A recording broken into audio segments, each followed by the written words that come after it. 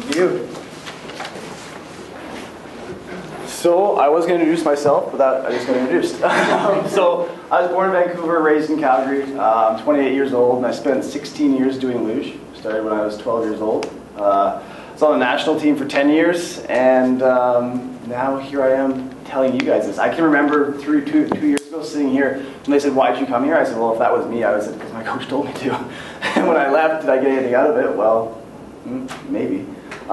If you guys are looking for something like I was when I was sitting in your spot, I was looking for, this is how you do it. This is the ABC 1, 2, 3 of how we're going to get through it. And you're not going to find that here. Because there is no way to get through it. Unfortunately, there's not. But what I'm going to do is I'm going to tell you my story. And after that, I'm going to give you a couple things, ideas. I just want to know who in here, what sports are we from? Right? You guys are from rugby, you got rowers, swimmers, and athletics. And who's in school, university? Yeah? Who's finished school? Who's done a little bit of work? Okay, good. I just don't want to, talk about going through school a lot if you guys are already past that point in your life. So we're 9 months out from the games, and I understand completely that people are saying, let's put this plan into place and this structure and this. You don't have time. I didn't have time for it. So what I'm going to give you guys is stuff that you can do, hopefully, just while you're riding your bike in your recovery from a workout, while you're going down the rowing, or just stuff to think about. Because what transition really is about, and what I've found out, isn't about the exact plan that you have in place, but the knowledge that you can put a plan into place. So what I'm going to go over, that's pretty much it. An interesting quote that I heard here was, "If sport is your sport is all you have." That's something I want to touch on. I will a little bit further, but just the idea that is sport all you have? Is that all you are through sport? I was told a lot. Oh yeah, you don't know it yet, but a lot of the stuff that you learned as an athlete will transition perfectly into the real world. And what I want to try and get across today is that this is a real world. Wherever you're going to end up is also a real world. And that this whole idea of straight transitions, you already are where you're going to be. And hopefully that'll make sense as I talk a little bit more. So as Amy said, I competed in the 2006 and 2010 games. Going through the 2006 games, I knew that I was going to continue sliding. They'd already given the games to Vancouver, home games. No chance that I'm going to stop. I was just going through. So that was a completely different games. Coming up, I didn't even think of transition. I just went. Looking back on it, I was really lucky that in my 16 years I didn't get injured and it was time for me to go. Because if that happened to me, I wouldn't have been ready. So again, as we're talking about transitions, I want to make sure that just because we're going up to an Olympics and we're thinking maybe we can transition out of that, transition can happen at any time. And depending on the sport, my sport, I'm going down the hill, one bad accident, I'm done. I don't know, I'm thinking rugby. You put your head in the wrong spot, you're done, right? So this isn't just about leaving the Olympics. This is about the whole going through sport.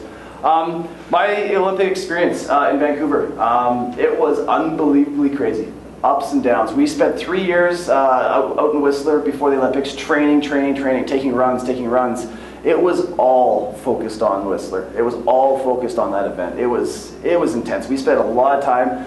Usually our training day, it sounds kind of slack, but we usually take 4 or 5 runs. That's about all our bodies can take. In Whistler, they were pushing us down 14 times a day. Again, this whole repetition thing.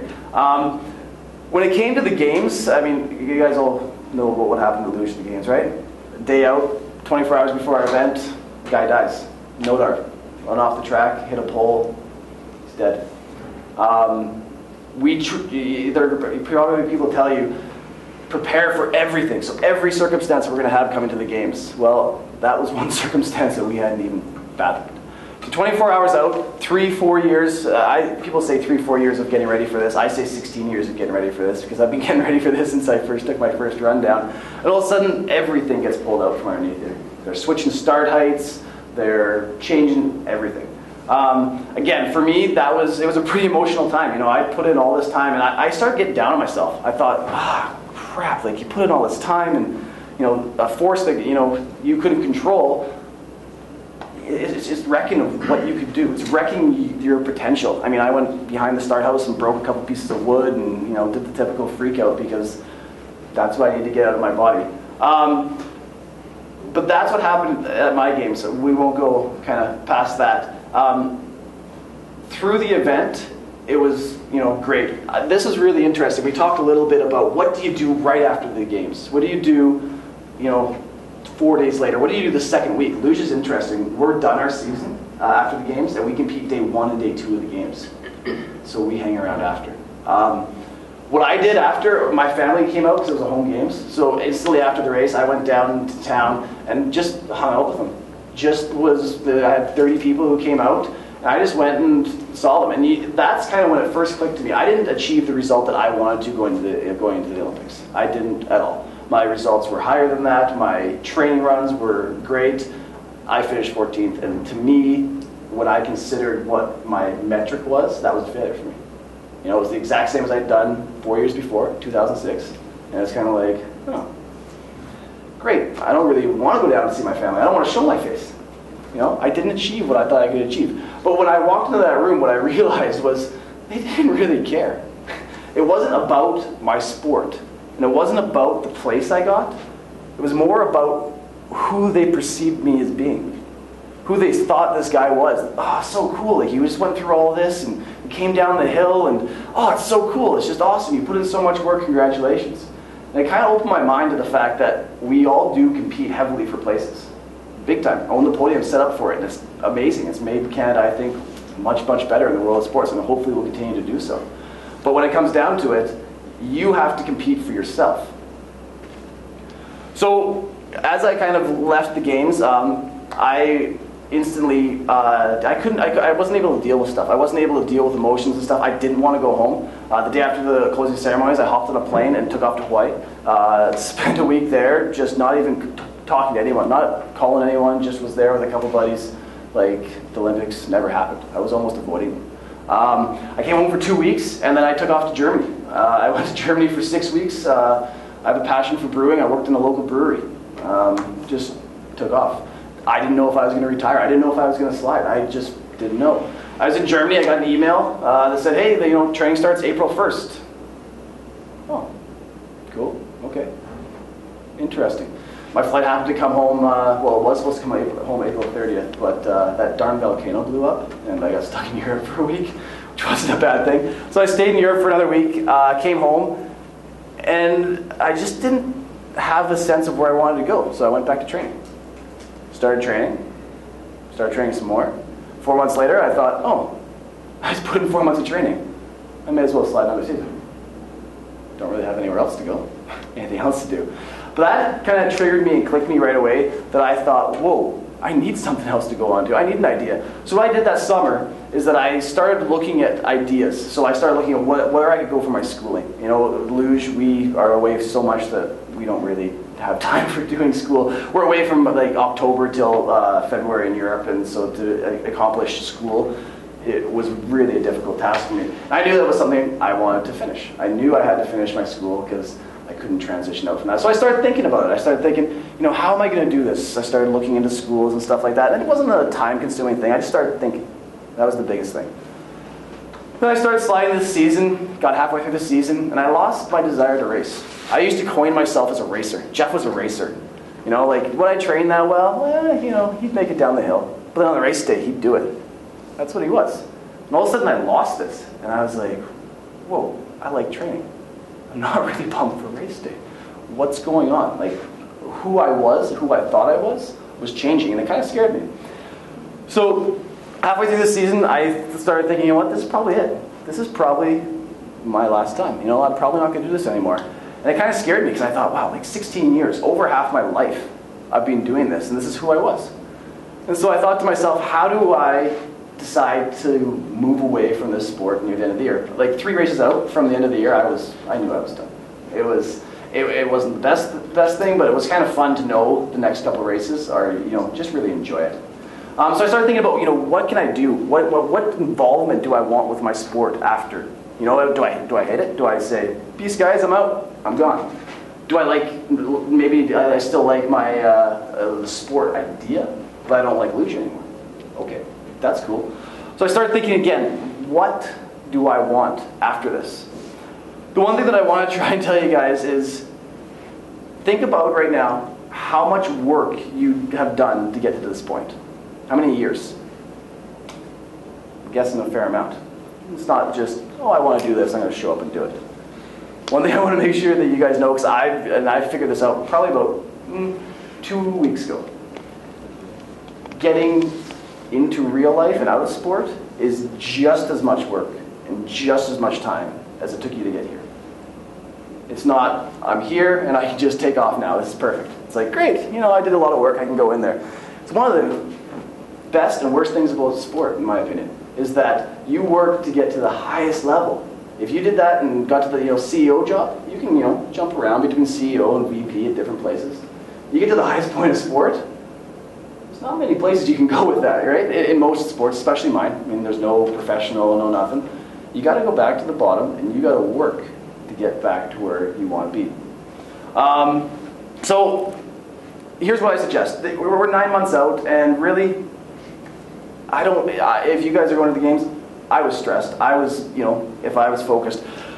Like it was set up here on the screen, I thought if I start thinking and making plans, I'm taking my eye off the ball. I'm taking my eye off the goal. And if I do that, well, that's not going to work. So I'm not going to sit here and say, go figure out your schooling, go figure out this, go figure out that, because you don't have time for that. I get it. So the 5 things that I want to just leave you with, here's what I suggest. And if you take one of them, that's awesome. Decide who you want to be when you retire. Decide how you want to retire. I coined what I call retiring as I retired as an active athlete, an active luge athlete. I mean, an active elite athlete. I didn't ever retire as an athlete. That was just where I wanted to go. I always wanted to be an athlete. I'm still an athlete. But I'm not an active, high-performance elite athlete in my sport. I'll be back in Calgary in December. I'll take a couple runs down the track because I like that, You guys play rugby still? You row still? Who knows? You guys swim still? You don't know. But decide how you want to retire, how you want to leave. Because no matter what it is, it's kind of that party moment. If you win that last medal in the last race and you never won a medal before, you get remembered for that. The last thing I tell you guys and I sit down, I'll probably stick with you. When you decide to retire or leave as what I call an active athlete, I'm still very involved in luge, they're going to remember you by that. I want you to think about who you will be without the structure of being an athlete. This was really difficult for me. For a solid 10 years, every March I'd get a piece of paper that would tell me where I was going to be for the next year, more or less. You're going to be here training, you're going to be here doing that, you're going to be here doing that, and when you show up for that day, here's the program you're going to do, and here's this that you're going to do. That structure, it leaves you, and you got to decide, how am I going to do that? Am I going to create my own structure? Am I going to be like, yes, I don't have that, and that's perfect? But just think. That's all I think we need to do right now is think. And then the other one, this is a little deeper, and if you guys think it's hokey, that's okay. But there's something that I really like doing, is ask yourself who you are. Who you really are. What you stand for, what gets you excited, what makes you want to get out of bed. And don't let that answer be the sport that you're about to do. It could be the reason why you're going to go do that sport, because that's part of who you are. It could be the reason, but it's not that sport specifically. If you want to get out of bed to do that sport because you want to become the best, well, becoming the best is part of who you are, not the sport. So I think that's one idea is just think about that kind of thing. Again, realize that leaving as an active retired athlete or as an active athlete, leaving active athlete status is just as much work as getting to where you were right now. And this one was funny for me, and I don't know if you guys will find it, but in luge, I spent a lot of time putting on a lot of extra weight. I was in the gym. You got to accept that your body's probably going to change. I mean, for me, 12 months ago, if I was standing here, I would have had 10 more kilos on me. You got to accept that that's going to happen. And so that's a psychological thing that I think, I don't know if some people will go through it, some people won't, some people gain weight, some people lose weight. But it doesn't change who you are, right? We define ourselves as who we are through the sport. But like I said, I think it's really important to make sure that we know who we are as ourselves. So that's kind of my story. That's kind of the message I wanted to try and get across. I will not sit here and say, you know, it was quote unquote, I got an email saying, we'd like you to come talk because you've successfully navigated the transition. No, I haven't. There was bumps. I'm not going to sit here and be like, hey guys, yeah, it was easy. Go do it. Man, it was hard. You know what? Like, yeah, I can be completely honest with you guys.